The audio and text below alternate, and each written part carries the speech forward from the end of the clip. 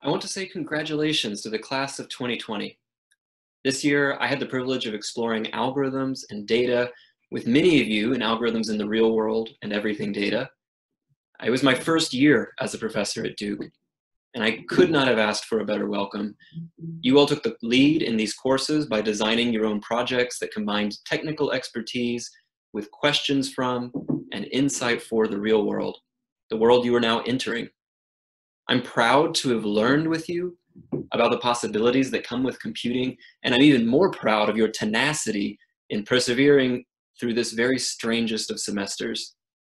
I commend you all, and I wish you and your families all of the best.